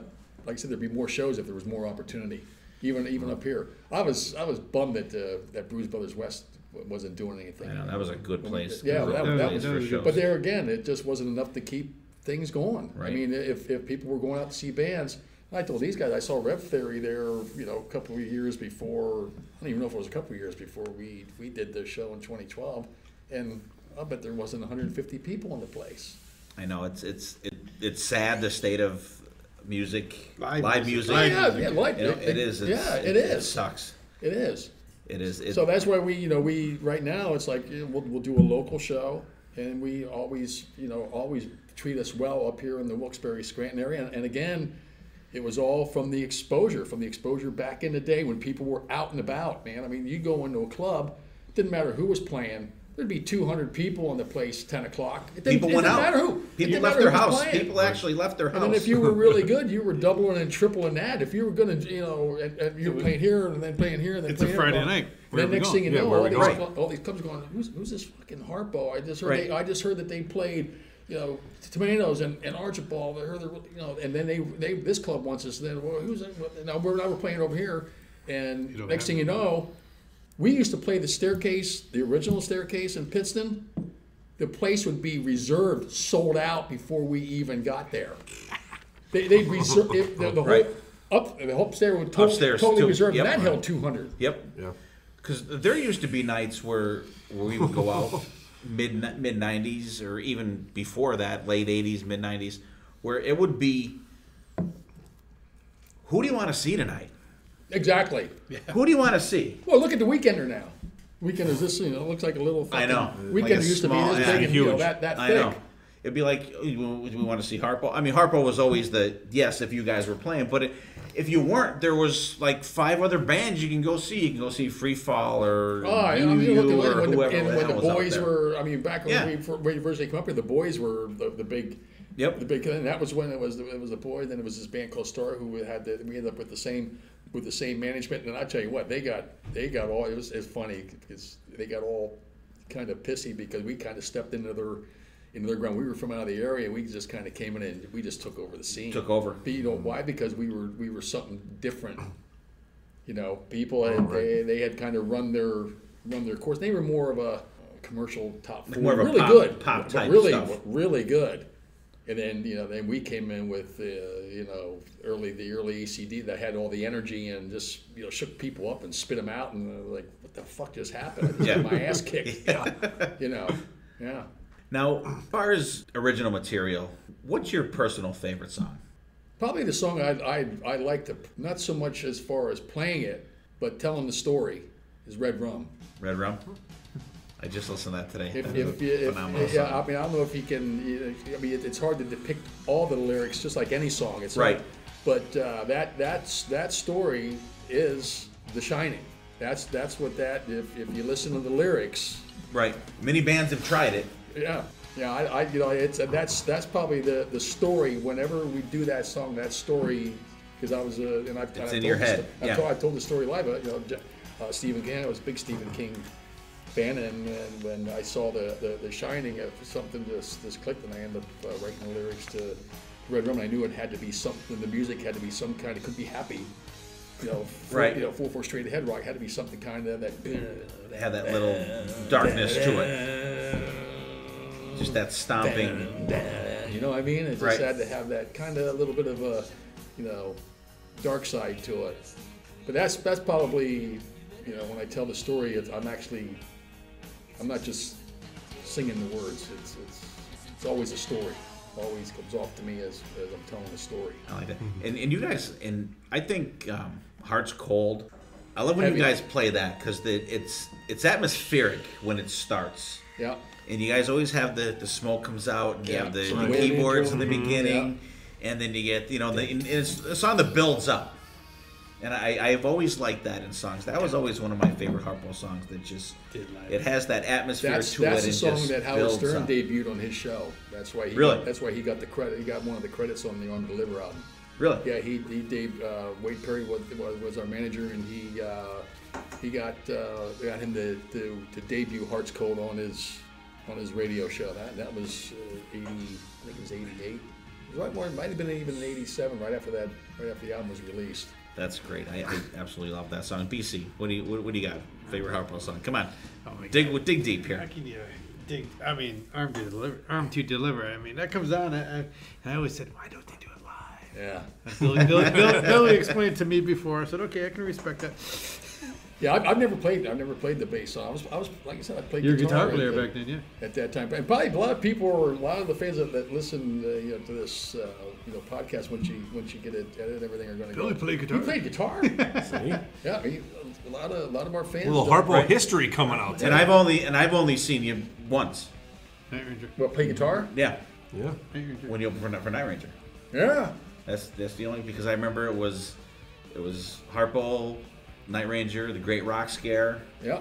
and I think there was one other band I think that was like Like we were, and then I remember going back to the station and partying with all the Night Ranger boys. Really? Yeah, that's where we all hung out.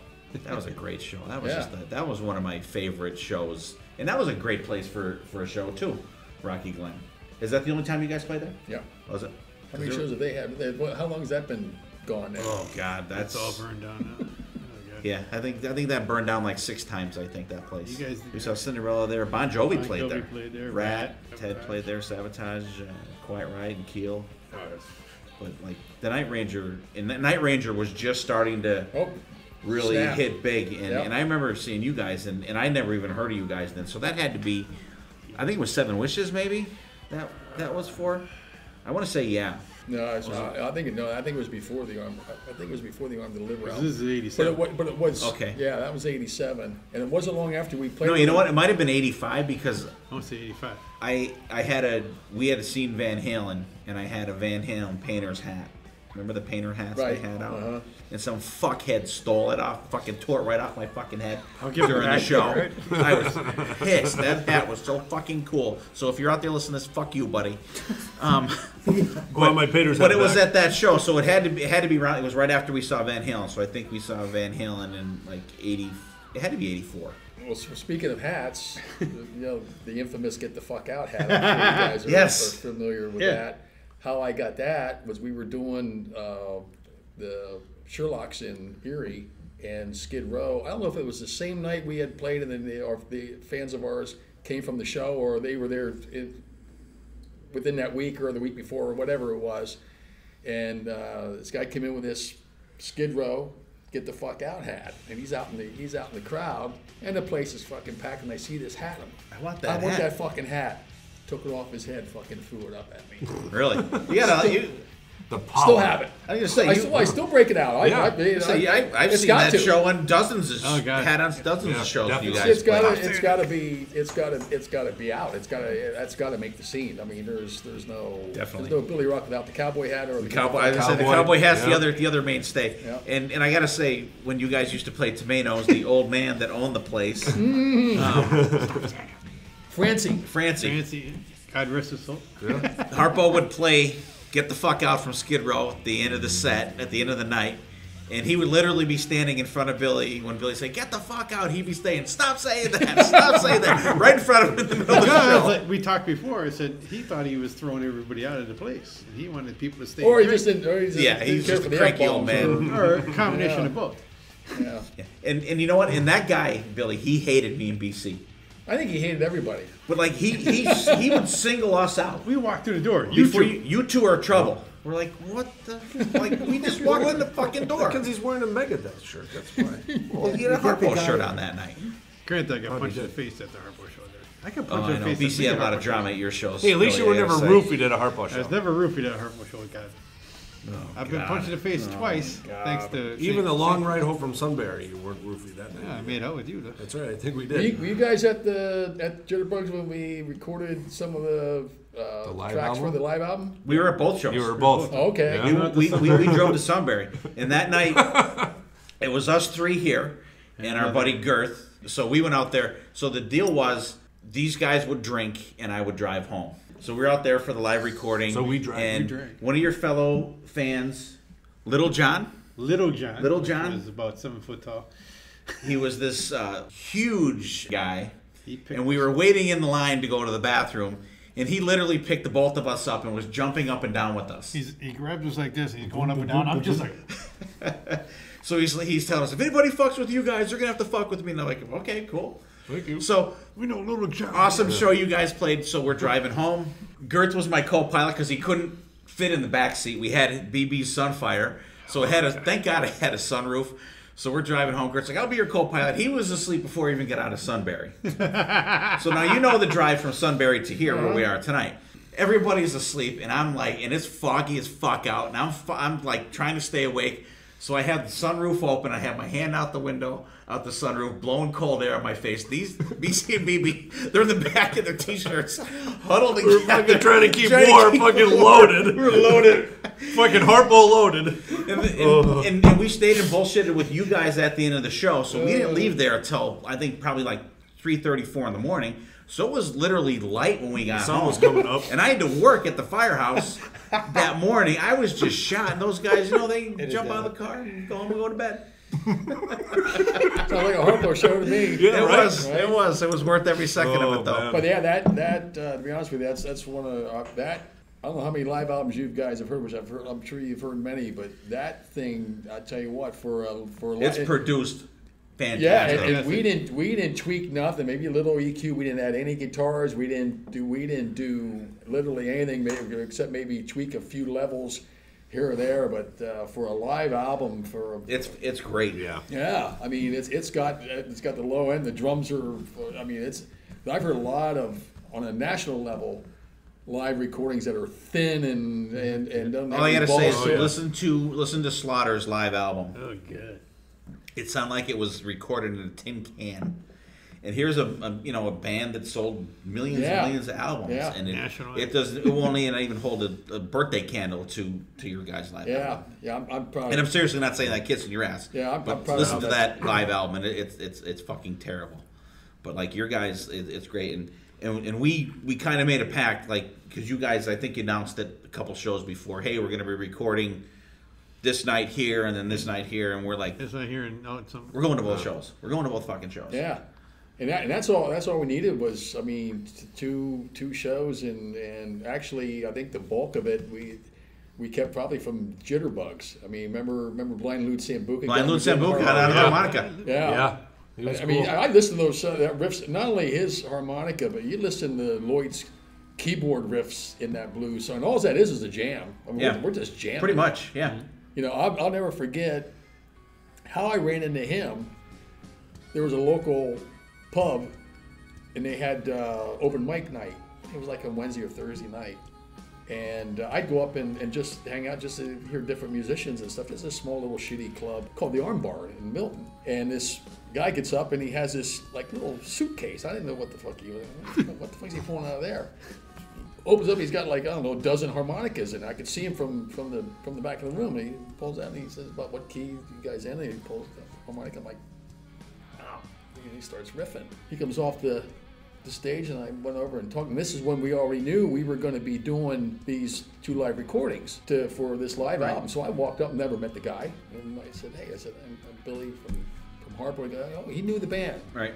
I said, hey, we're going to be doing this live recording in Sunbury. If we end up with some good enough tracks, it's going to make a live CD. I said, would you want to, be interested in coming down and sitting in for a jam, just like a blues jam? And he's real casually, and he was dressed to the nines. Do you remember how he? Do you remember? Oh, how yeah, he was all white and with the yeah. It was like he was getting on stage in New Orleans. Or yeah, something. Right. Yeah. So I says, oh yeah. He says, I said, well, we rehearse out at my house. I said, you want to come out? I said, well, at least get a format. So we didn't just do it just straight out cold. See who was going to riff when. What's like Right. He comes out to my house, and I said, okay, here's how we're going to do it. We're going to start with. I forget what the lineup is, whether it started with guitar. I think it started with harmonica, then keyboard, then guitar, and then went back and forth for a couple rounds. And we went through it once after we had the layout and just jammed through it. I said, we need to do it again? He looks at me and goes, why? And that was it. That was it? That was it. And he said, I'll see you in Sunbury.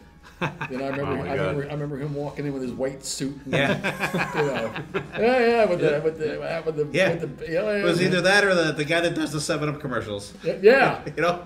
But that's how I came across him. I thought, that was great. And it was so much different for you guys to see you guys do something like that. And I thought, well, if it makes a CD, cool. If it doesn't, it'd be just cool to. But it was still cool, even if it, like you said, even if it didn't, it was still something like, holy shit, we saw HARPO last night. This dude got up and played harmonica. It was pretty great. But I mean, listen to all the harmonica riffing's killer, John's keyboard and organ solos in it, and Chris. He goes for, he has some little Stevie Ray Vaughan licks in there, and some real technical riffs, and I mean all the riffing in there that was a great. It's just killer. Great thing. Yeah, I'm proud of that.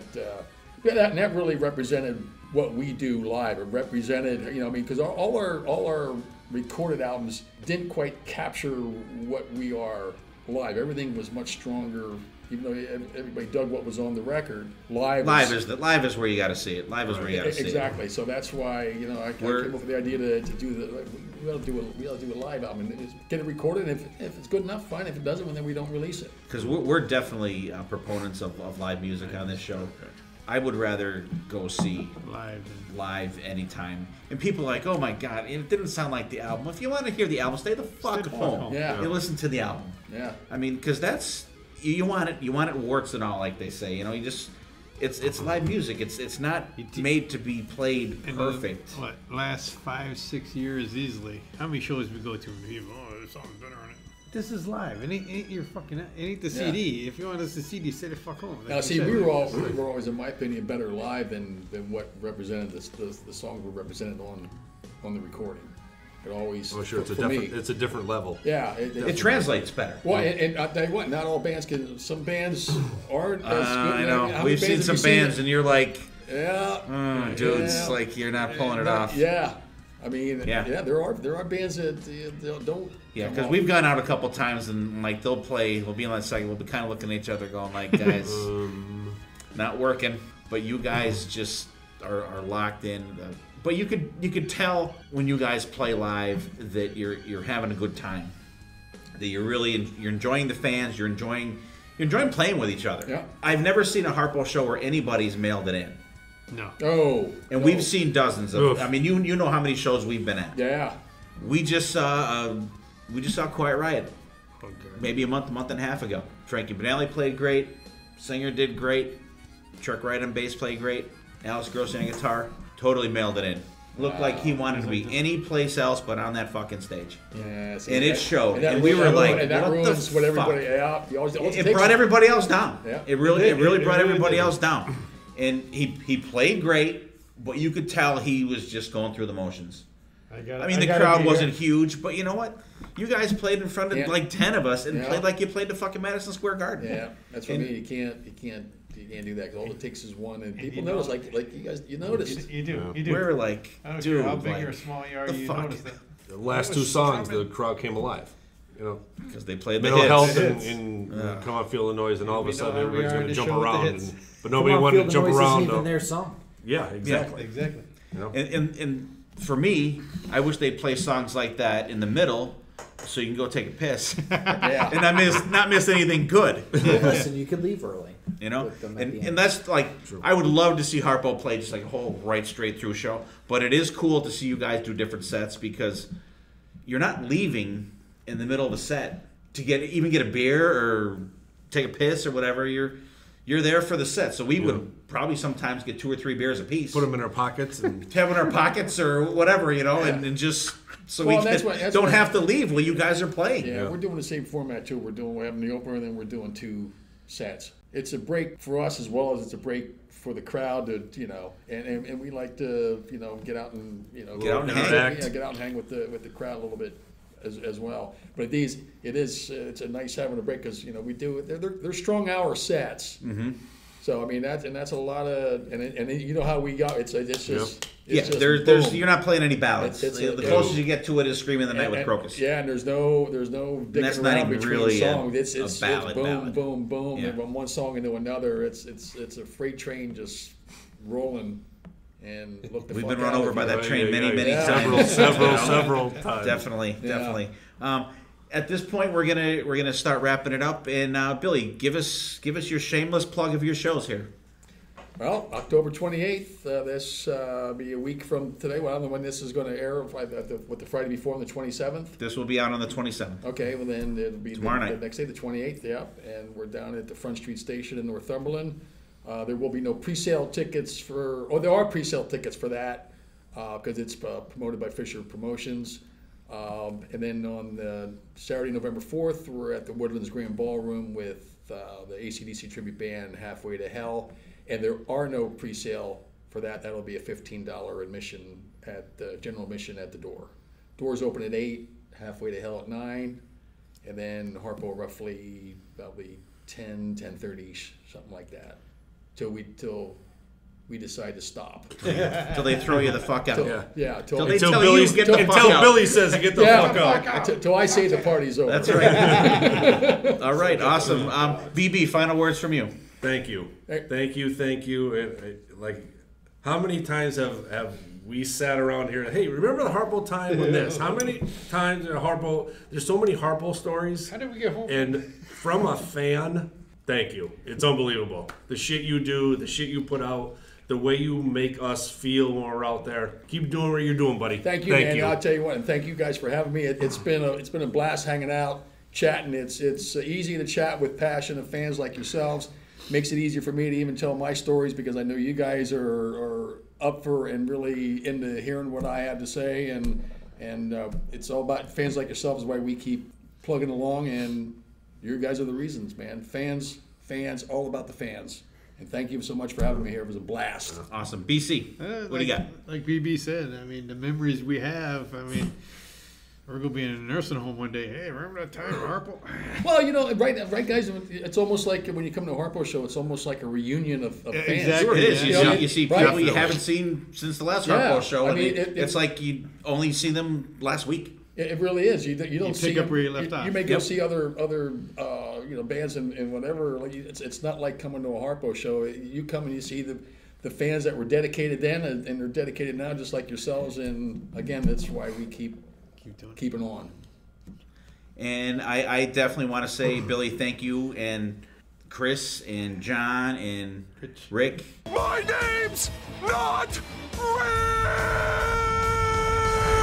Rich, I'm sorry. Why do I keep fucking that up? And I know that. I just keep fucking it up. I'm sorry. Rich, when you see him, punch him in the face. I'm very sorry. Okay, that's just me. I'm just fucked up. I had a rough day today. I knew it was coming. I know. I saw your wheels turning. I know the guy who's editing this show. I was even going to say it before you said it. I thought, no, he's thinking about it. At least you didn't say Kyle. Was Kyle the other drummer? Kyle. Yeah. Kyle. At least you didn't say Kyle. Yeah. See? Oh, now that would have been bad. You got most of the letters right. No, that I know. I just want to thank you guys for your great albums, your great music, your great shows. And I do have to say, absolutely love the Harpo stuff. But I also have to say about the covers that you guys do. And you can ask Dylan, my son, and you can ask my wife. Anytime, any song that you guys play, whether it be Perry Mason or Screaming in the Night or Harpo does a great version of Hellion, I'm like, that's a fucking Harpo song. Yeah. Like you, in my mind, have made those songs Harpo songs. Like all those songs I hear, I'm just like, that's a fucking Harpo song. And even if it's a song that you guys did years ago and hadn't done, I'm like, and that is true. That's a fucking Harpo song. That's amazing. We do that all the time. Because I was going to Philadelphia with my girlfriend, and she has the Hair Nation. Yeah. And Screaming in the Night comes out. I'm like, fucking Harpo. Yeah. And she's like, what? It says Crocus. I said, no, it's fucking Harpo. Yeah. And I explained it to her, and she didn't get it. And not a lot, we've seen, I won't say hundreds, I'll say dozens of bands that do cover songs, and you don't even think of that at all. But I mean, you guys make them your own. And I was listening to Too Much Is Not Enough today, and I still have to say my personal favorite Harpo song is Igniter. Oh yeah. I absolutely fucking love that song. Yeah. And when we were talking about that show in Plymouth, you guys did that like 3 times. That was awesome. I was like, what do you got? That is so fucking awesome. And that's something we haven't done live in a long time. That was probably the last So time. food for thought for thirsties Yeah, for the summertime. Yeah. I get to text the fuck out of you when you're going to play that show. And I'm just going to text you maybe once or twice a week, Igniter. That's all you're going to see from me.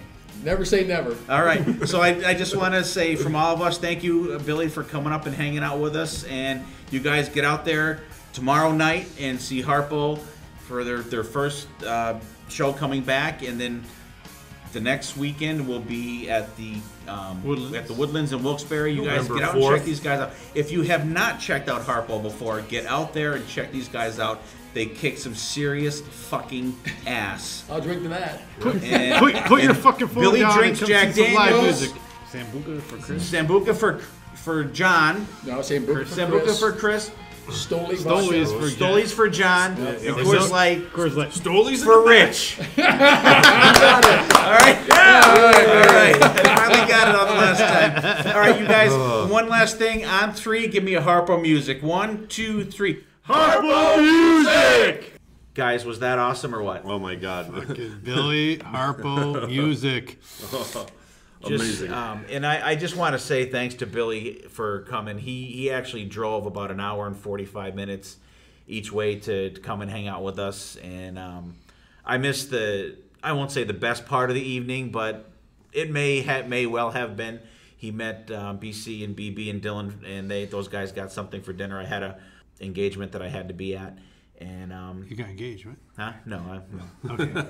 Engagement. And what'd you guys think? It was just it was great having him here. He's a great guy, and I like that kind of interview where you just ask a question and you just boom, let them go. What do you think, BC? I mean, I don't know. The time just flew by. I didn't realize it. Maybe I got lost, but I mean, here's a guy you could talk to, and 12 hours can go by, and it seems like it's an hour. But awesome guy, down to earth. Yeah, really, Billy. Thank you for coming on the show. Like Steve said, going almost 2 hours one way just to come and talk to us jackasses. It's really, really nice for him to come out, and so you guys got to get out and see their show down at the Woodlands, November 4th. Go out there and do a little Harpo music. music. And playing Northumberland also. Yeah, it's a man with experience. The stories he had to tell and all the places he's been, the bands he's played with. Uh-huh.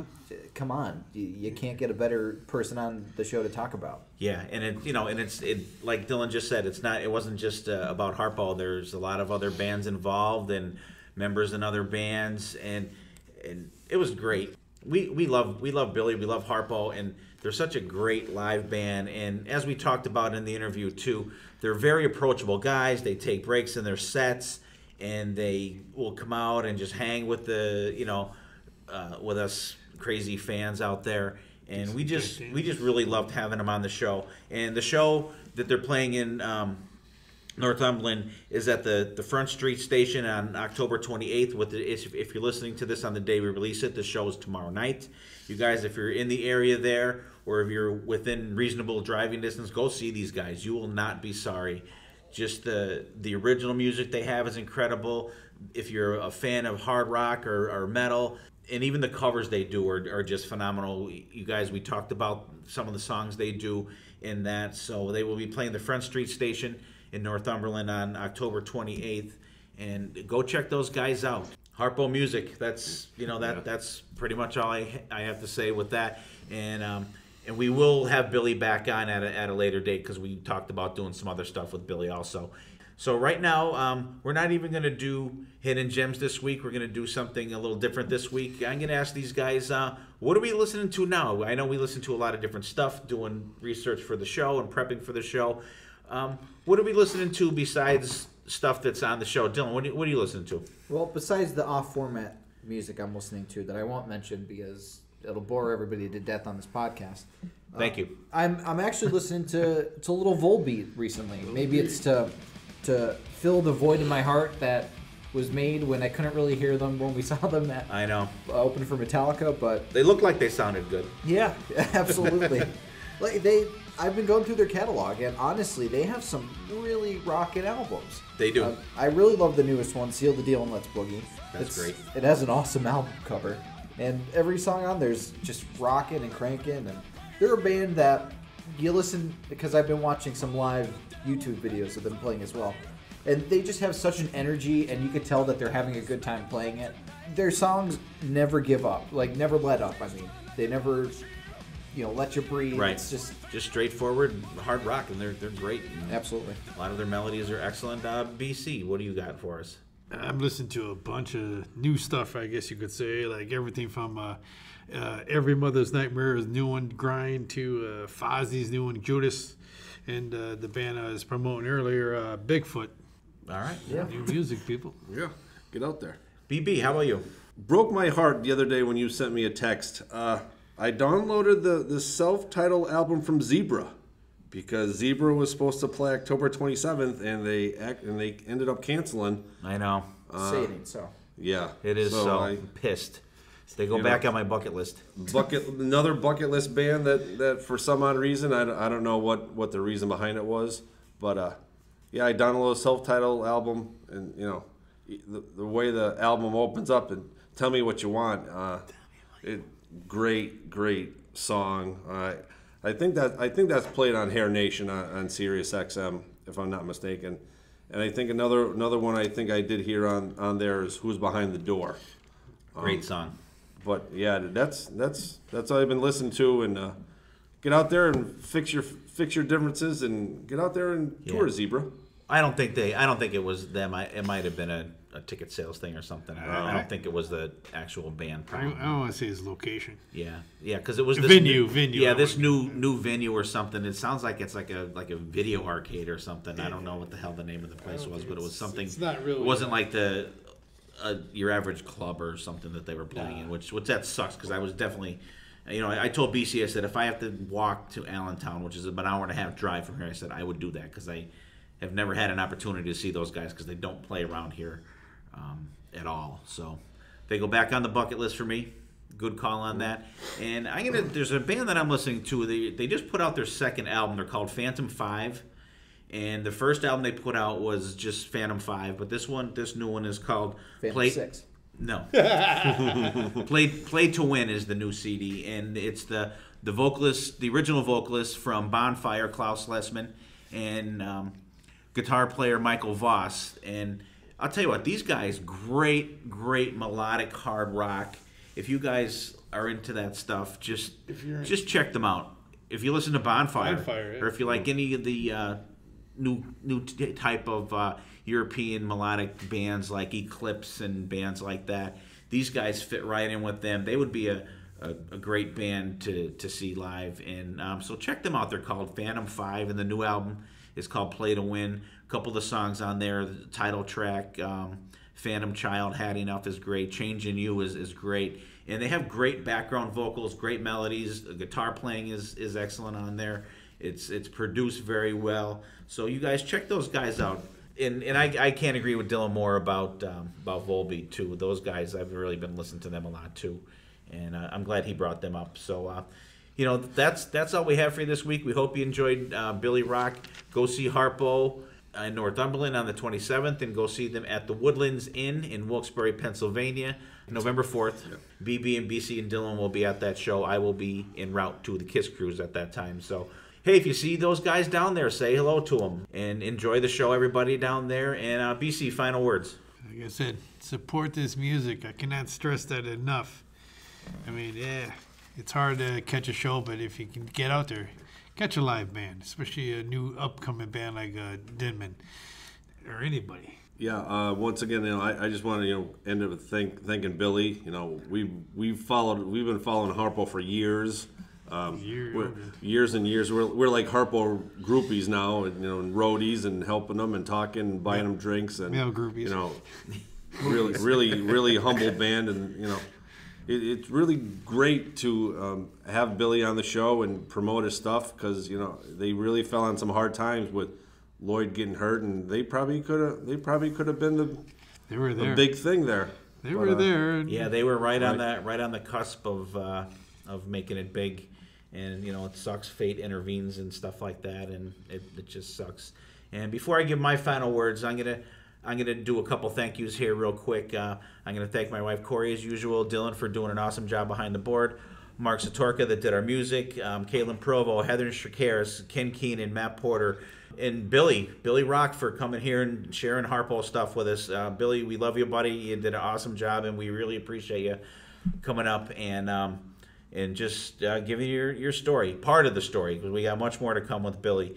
And Stephen Michael and Sonny Pooney from the Grown Up Rock podcast, Christine Apostolico, Jeff Keith, Steve Dill, Glenn R. Palmer, Jennifer Bannon, Lori Talrico, Chris Craig and David Hudson from the Digital Killed the Radio Star podcast. I want to thank everybody out there for listening, tuning in. As BC would say, support this music.